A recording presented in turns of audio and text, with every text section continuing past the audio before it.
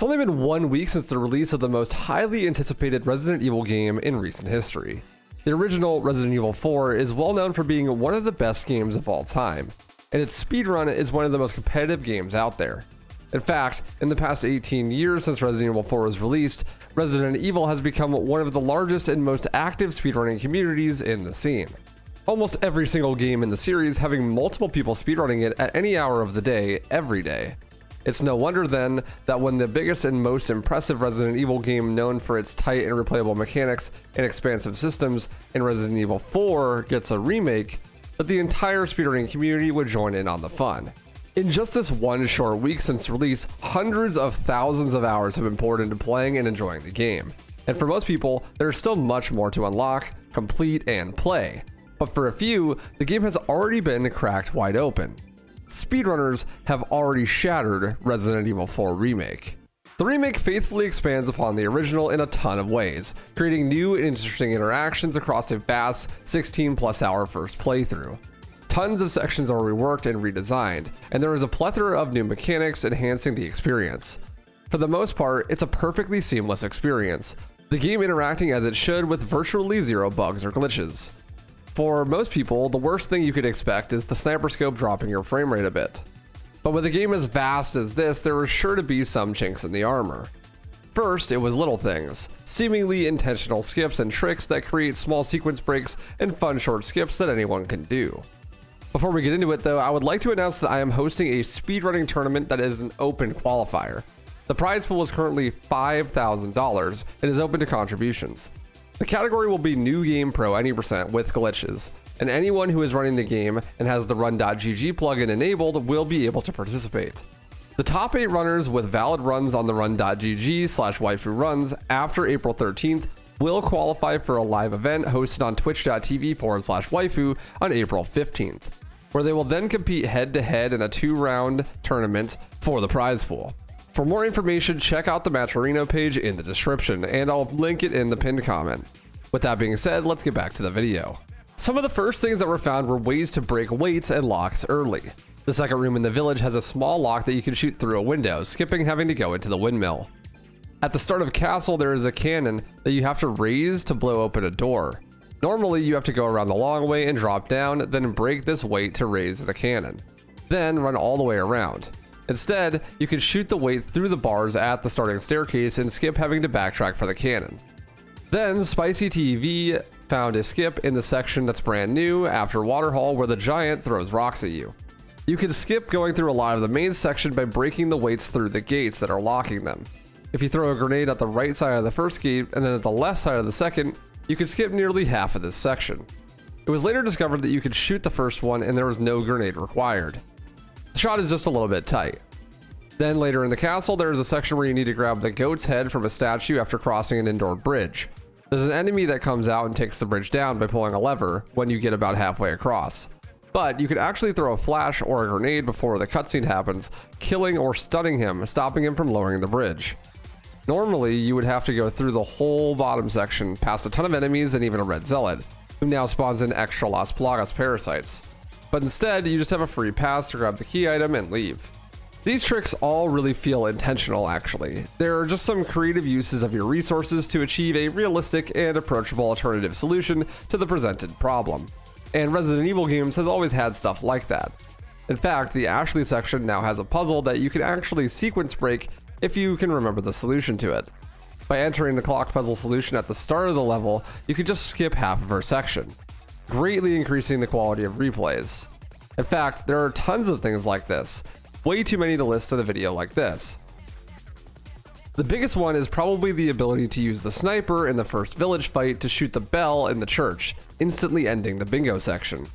This one can only be done with the sniper rifle and the infinite rocket launcher, unfortunately, which makes it impossible to do on new game speedruns, but in New Game Plus, you'll definitely see this one. It's a huge time save and removes a lot of the random elements in early game for that category. Speaking of reducing randomness, there's a trick that can be done in new game runs and you will likely see in every category. And that's using heavy grenades to kill the anti-aircraft gun on Chapter 15. Normally, Mike is wrecking face and making light work of the island villagers. That is until the anti-aircraft cannon shows up. This is normally subverted by climbing a bunch of stairs, fighting your way through a horde of enemies, and then manning a machine gun, where you can then blast the anti-aircraft gun. Instead, however, you can simply toss some heavy grenades to finish it off right as it spawns, making Mike shoot the door to progress a lot faster. This makes this section way less random because you don't have to worry about the enemies in the section shooting you with rocket launchers or arrows while you're trying to shoot the turret. There are also 2 sections where using a rocket launcher can skip a ton of content. Right before the double gigante fight, there is a dynamite section where you normally have to go through a bunch of enemies, pull a lever, wait for a bridge to drop, and then grab some TNT. You then use the TNT to break open a door, which lets you fight the double gigantes. Just like the original, you can actually skip this by shooting a rocket launcher into the wall, not having to do any of the extra section. Then on chapter 14, where you're with Ashley and she's doing the wrecking ball section, you can actually use heavy grenades to blow open the walls so that the very first hit of the wrecking ball instantly breaks it open, skipping the section. This can also be done with a rocket launcher. Island also has a few skips. This time it has to do with the turrets. The turrets usually automatically shoot you if you cross between the red lasers and them, but they also shoot enemies. So if you go up to the top here and let Utters try to kick you, when he does, he will go in the lasers first, and the turret will shoot him instead. Then you can pass behind him and have him block the bullets for you, skipping this entire room. You can also do this at the end of chapter 15 by having a Novisador hit you and having the Novisador take the bullets for you. And to top it all off, in hilarious fashion, you can actually throw a golden egg at Salazar to instantly stun him and do about 60% of his total health.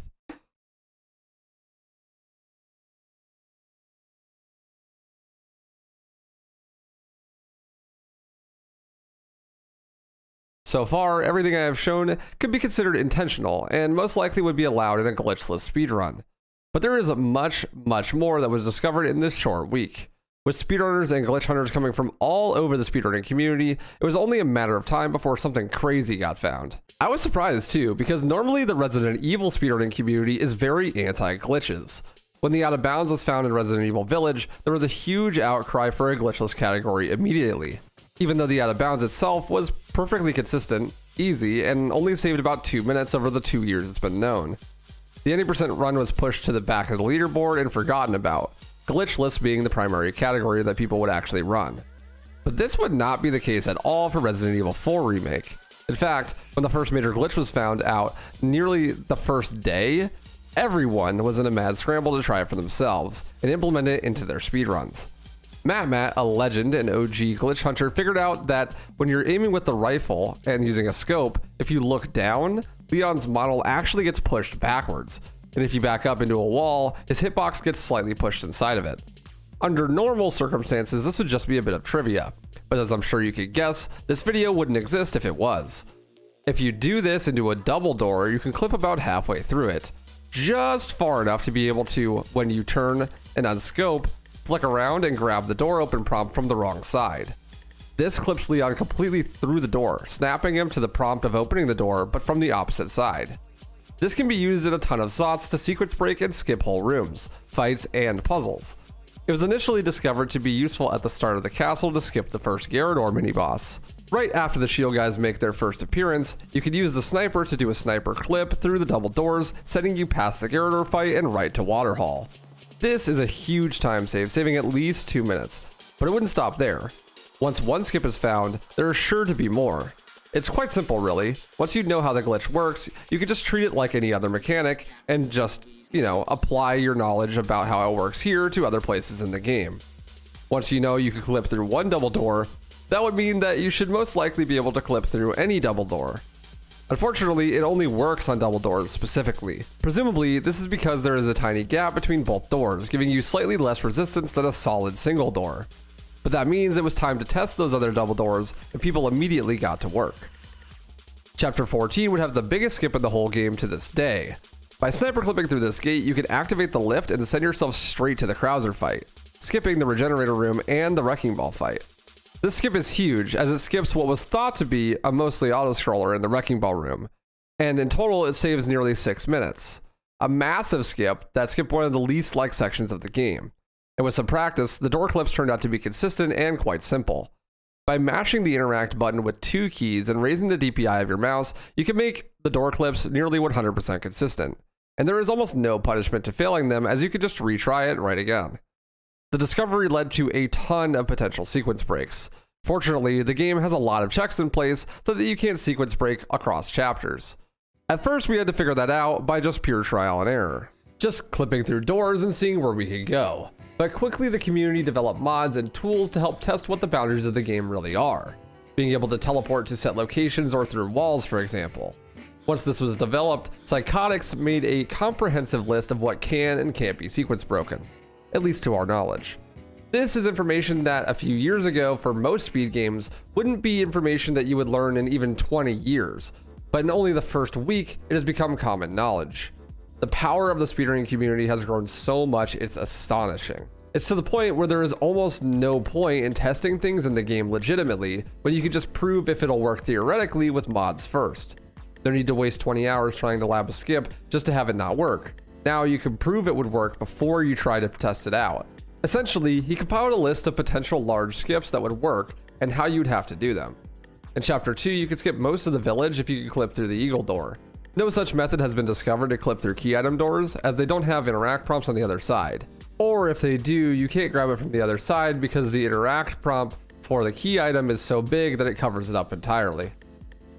From the start of Chapter 4, you can go right to Ashley after doing the church puzzle, but it would require you clipping through multiple key item doors or solid walls, with no such methods discovered as of yet. You cannot skip Cabin as it's hard-coded to progress. In Chapter 6, the Chainsaw Sisters and the Mendez boss fight in theory could be skipped, but at the moment, there was no such methods. Chapter 7 and 8, you only need to hit the end level cutscene to end the level, but would require many out-of-bounds tricks to get there. The Verdugo fight has an end level trigger right above the elevator that in theory could be hit to skip the fight, and the Double Gigante fight is technically not required to be riding the minecart, but Lewis is needed to start it. I actually found a way to skip this one before I saw the post, sniper clipping through the door at the start of the fight to try and skip it. Unfortunately, then Lewis is stuck inside the room and you're soft locked. After that, there was a bunch of smaller potential skips, but nothing major. One might immediately think that you could simply sniper clip through the door into the Novistador's room and head right to Salazar. This would make sense because right on the other side of that door is the rail cart which takes you to the clock tower and then the Salazar fight. From there, you just ride the elevator to the top and fight Salazar, skipping multiple chapters. Or it would if you were actually in the right chapter. It seems like boss fights and other sections like this won't actually spawn because you're not in the right chapter, making this potentially 20+ minute skip impossible. Also, even if you somehow managed to make it past Salazar and get onto the island, once you get to the end of the game, you would soft lock because you need Lewis's key to enter the lab at the end of Chapter 15. You don't get Lewis's key unless you do the Krauser fight, which is after the minecart section. While these potential skips were starting to be routed, there were other businesses that needed to be attended to in the meantime. There are charms in this game that give you stat bonuses. They're acquired by completing the merchant's shooting gallery minigame. When completed, it gives you tokens that you could then use on the gachapon machine, and it gives you random charms. One of those charms is the Striker charm, and this charm is a reference to the Dipman glitch in the original game. A really cool little nod to the speedrunning community. Shout out to Capcom for that. It actually gives Leon an 8% faster movement speed increase. 8% is a huge increase. Getting such a charm in a run would be a huge advantage. Obviously, New Game Plus runs would start with it, but what about New Game runs? Well, you'd have to play all the way to the first shooting gallery about 30 minutes into the game, and then go down the elevator, do the shooting gallery, and pull the Striker charm first try for optimal time save. Exterminator in the Speedrun Discord did the math and found out that there are about 30 total charms, and the game seeds the RNG for the charms, so it doesn't matter what coin you use in the gachapon machine. Assuming the seed equally distributes the Striker charm the same as every other charm, that would mean you have a 3.3% chance of getting the charm on your first try. And if the distribution of the legendary charms is less than the normal charms, it would be even less likely than that. Basically, you would be playing the first 30 minutes of the game to RNG roll a 3.3% drop, just to save time everywhere else. Needless to say, I don't think this will probably ever be meta. Even the 50% grenade launcher Magnum RNG roll in RE3OG that was only 15 minutes into the run was modded out in favor of actually being able to finish every run. With that sorted, people started to find more of these sequence breaking skips. As far as double door clips go, it seems that the game is tapped out for now. but it was quickly discovered that displacing your hitbox was useful for more than just opening doors. On an island while waiting for the keycard to be upgraded, you can place your hitbox in the wall, making the enemies lose your location, essentially stalling them out until the keycard is done. It was also soon discovered that checkpoints and autosaves save the player's location in real time. So if you displaced your hitbox into a wall and then got a checkpoint, if you loaded the checkpoint, you would then spawn inside a wall. This absolutely shatters the game. The out of bounds movement in RE4 Remake is a lot different and more restrictive than the original. You can't walk on air, and if you fall out of the map, you'll fall until you void out and land back in bounds. But you can walk through any wall from the backside, and by edging around the ground collision, you can shimmy your way around a few rooms. The first use of this was after cabin during the Bella sisters fight. Normally, you can kill one sister to get the crank from her dead body, then fight your way back to the crank door and use the crank to slowly open the door. Instead though, you can shoot the lock to unlock the back door and enter from there. Aim the sniper and displace your hitbox into the wall, so when your game gives you a checkpoint, you just reload it and it spawns you out of bounds. Then you can go around the outside of the arena and back in bounds after the crank door. This actually doesn't save a ton of time in the lower difficulties, but it does save some time. On Pro, there are no autosaves, so it can't be done there. At the end, the Bella sisters are just there. Bing Chiling. It seems the game spawns the boss enemies early out of bounds so that it can teleport them into the arena when the cutscene plays.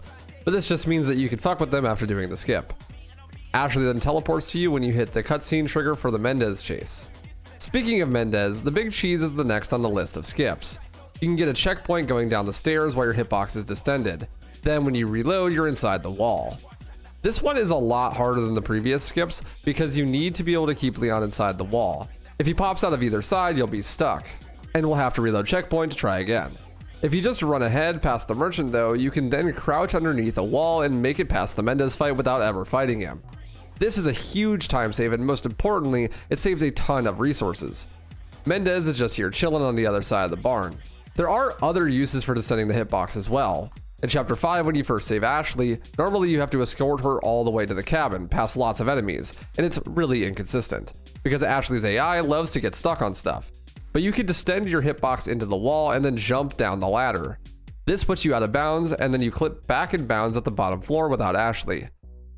Ashley is supposed to go out the window with you and follow you to the cabin, but doing this skip gets her stuck in the attic. She actually is safer up there though, much safer than if she followed you. And when you reach the cabin, she just teleports to you. This makes this section faster and much more consistent. You also don't have to deal with Ashley, so that's great. While you can't clip through most single doors with the sniper, it turns out there are a few where you actually can. On Island specifically, there are these crank doors, and after distending your hitbox inside of them, instead of flicking around, you just let go of the scope and then press forward, and Leon will clip all the way through, pushing into the door from the backside. This works because the doors are so thin that you can actually just push into them. For the most part, the big skips can only be done on the difficulties lower than Professional. That's because there are no autosaves in Pro, making it much harder to get out of bounds. But not impossible. Hazeblade found a way to skip Mendez fight on Pro. It turns out the typewriter also saves your exact location just like autosaves do. So if you clip into the wall and flick the typewriter fast enough, you can have it save your location while you're inside the wall. Doing it twice then puts you out of bounds in the same spot as the autosave version, allowing you to skip Mendez on Pro. This is huge for the money routing in Professional, as rockets are 2 times as expensive on that difficulty. Of all the skips in the game, the funniest one has to be another one found by Hazeblade though. This one is called Duffel Bag Ashley. Right at the end of the game, Resident Evil 4 gets confused and thinks it's The Last of Us, so you have to carry Ashley really slowly through a hallway for about 3 minutes. It's terrible and everyone hates it. But it turns out you can clip out of bounds and fall into the void, and when you spawn back in, eventually after voiding out, your animations are slightly messed up. So when you pick up Ashley, she gets picked up with a different set of animations. Instead of baby carrying her, you instead carry her like a duffel bag, with her going full limp mode. This increases your movement speed by like 3 times, making this section much faster, and way funnier. The Resident Evil 4 speedrunning community has made some absolute insane progress in this last week since the game is released. It's always so fun to see what crazy tech they'll come up with next. So far, it seems like most people are adapting to the glitches and routing around them. Of course, like always, there will be a glitchless category, But this time around, because the game is so long and so difficult, it seems like people are leaning more on the side of just beating the game as fast as possible. Considering New Game Standard is still only just now getting under 2 hours, I think the game will have a ton of room to change and grow. Remember to check out the tournament on the 15th of April on twitch.tv/waifu. I'll also be doing speedruns of New Game Standard and all achievements on that channel as well in the meantime. Thanks so much for watching and stay stylish.